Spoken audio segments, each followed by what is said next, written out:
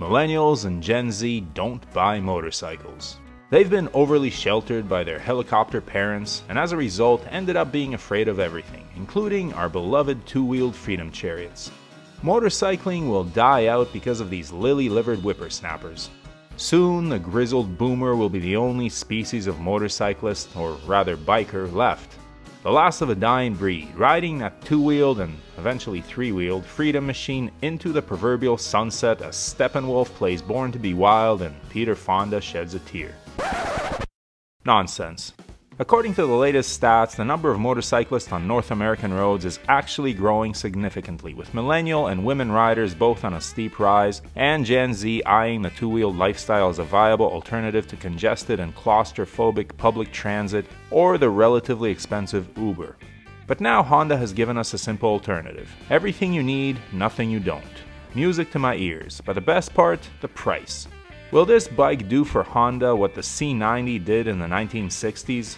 Stay tuned and subscribe if you so desire.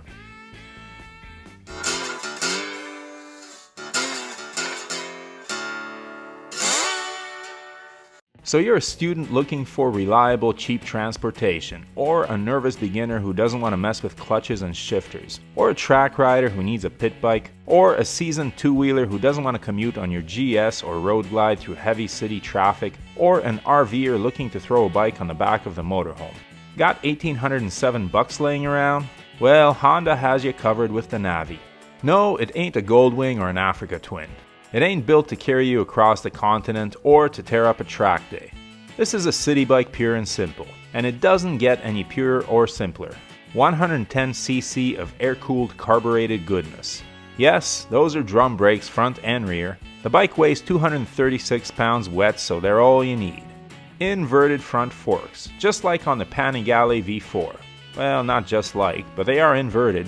Single shock, V-matic transmission so you can twist and go, 12 and 10-inch wheels for maneuverability and agile handling in city traffic, old school speedo, no iPads here, a 0.9 gallon fuel tank, 110 miles per gallon, yes, you heard that right, a handy storage box underneath the tank, and funky styling that'll appeal to the younger crowd. And a price that undercuts every bicycle I own. Hey, I like nice bikes. At $1,807, this could be the least expensive reliable motorcycle on the market. You can get a cheaper Chinese bike from Amazon, but don't expect it to last long. So what's the new Honda Navi like to ride?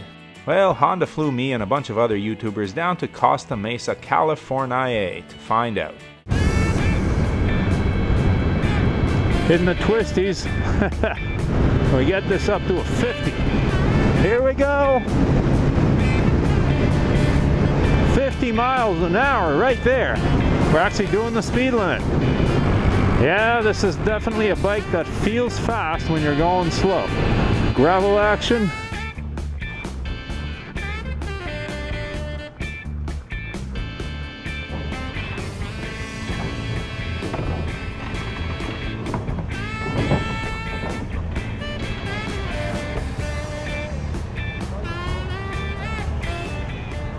So what did I learn? The bike incorporates some of the same styling cues as the Grom, which incidentally is Honda's highest selling model, by a long shot. The design is funky and includes 4 stock color options, the more high-vis grasshopper green and red, and the more subdued nut brown and ranger green. This thing is definitely styled like a motorcycle, not a scooter. The engine and transmission on this bike are the most scooter-like features about it. The CVT transmission can't be bump started, so Honda provided a kickstart in case the battery conks out. Piece of cake. The bike is twist and go, and the power is definitely on the soft side. Acceleration is not for the impatient. The Navi does city speeds willingly enough and tops out at around 50 miles per hour or 80 kilometers per hour for those of the metric inclination. The power, while not exciting, is not going to catch out any new riders. Predictable is the name of the game here, but it's not nearly as quick as a Grom and in no way, shape, or form should be taken on the freeway. Where the power band and delivery are scooter-like, the handling is all motorcycle. The seating position allows the rider to grip the tank with the knees and apply weight to the pegs to turn. The Navi zips around corners smartly, and while I would not want to test the limits of the relatively thin tires, the little Honda nimbly makes its way through city traffic. The suspension kept it composed on bumpy roads, and I didn't find potholes jarring. It's not as buttoned down as the Grom, but it handles better than any scooter. Seat height is 30.1 inches and the seat is relatively narrow in the front. It felt low enough for most people. If you're 5 feet tall or less, it may seem high. Comfort-wise, this is the best mini bike I've ever ridden. The bars are wide, the foot pegs forward, there's plenty of legroom, the seating position is upright, and the general impression is that the bike feels much larger and roomier than it is. So to sum up, what's there to like about the Navi? It's an extremely practical motorcycle with plenty of storage, a reliable engine, and maintenance-free shaft drive. Change the oil and hose it down once in a while and the Navi will get you around trouble-free for years. It is ridiculously easy to ride and you can jump on it as a complete noob and take off with little to no coaching and without all the stalling that comes with manual shifting. It may be the best value in motorcycling. My gripes with it? Only two really. I'd like more power, but I'm a long-time motorcyclist who has ridden some seriously fast hardware. And the brakes. They're drum brakes front and rear, and let's just say that they require a firm hand if you want to stop quickly. Not a deal breaker, but you can definitely see where costs were cut to get that unbelievable price. There's a huge subculture around the MiniMoto lifestyle with rides, rallies, and many options available to pimp and customize your ride. The Navi will fit into this scene quite nicely and will provide an entry point for riders who are younger, financially limited, or intimidated by clutches and more powerful bikes. The more riders on the road, the better for all of us. More political influence and greater driver awareness are good for every motorcyclist. Safety and numbers and all that jazz. Honda seems to be pushing the MiniMoto angle hard with a plethora of models. You have the Ruckus and Metropolitan, which are accessible to riders without a motorcycle license but are also considerably less powerful than the Navi. Then you've got the Grom, the Monkey, the Trail, the Super Cub, and the PCX, all of which are more powerful. So where does the Navi fit in? It combines the styling and handling of a motorcycle and the ease of use of a scooter, and will make a confident motorcyclist out of the most rank beginner.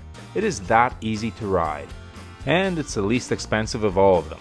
Yeah, complain about the carburetor, the drum brakes, the air-cooled motor all you want. If you want more performance from your MiniMoto, get a Grom, but be prepared to fork over almost twice as much dough.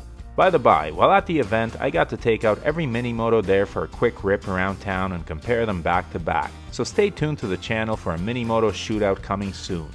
In the meantime, the Navi is what it is, a stylish practical runabout that will give you sticker shock, in a good way. It's a commuter, a shopping bike, it even has passenger pegs so you can take that special someone with you.